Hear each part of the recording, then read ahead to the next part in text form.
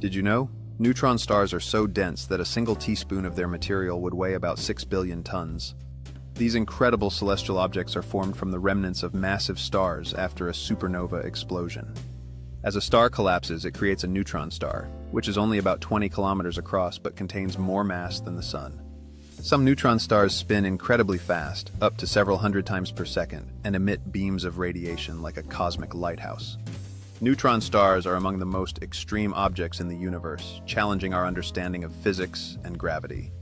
Scientists study these enigmatic stars to unlock secrets about the universe and the fundamental laws of nature.